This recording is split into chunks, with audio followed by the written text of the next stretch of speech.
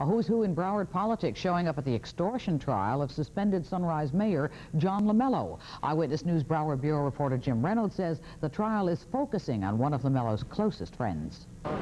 Today, the trial centered on whether Lomello and suspended Sunrise Council member John Montgomery deliberately plotted to pay Lomello friend lobbyist Spike Leibowitz $42,000 of city money.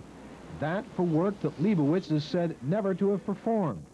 One of the key witnesses, Craig Smith, founder of a big engineering firm that does millions in business with the city.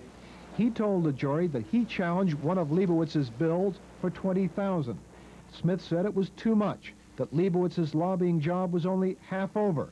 The prosecution tried to connect Leibowitz to Lomello and Montgomery, but neither of them signed the bills that let Leibowitz collect thousands from the city bank account. We're hopeful that as the case unfolds over the course of the days, that the jury will conclude that Mr. Montgomery did nothing improper, and we're very confident that that is what the jury will conclude. Late this afternoon, a who's who in Broward politics, with 6 of the 7 county commissioners called to testify about whether Leibowitz really worked for his lobbying money from Sunrise.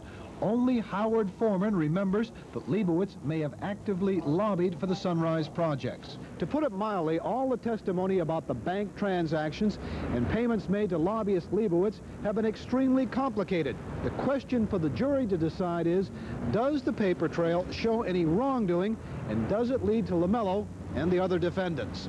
At the Fort Lauderdale Federal Courthouse, Jim Reynolds.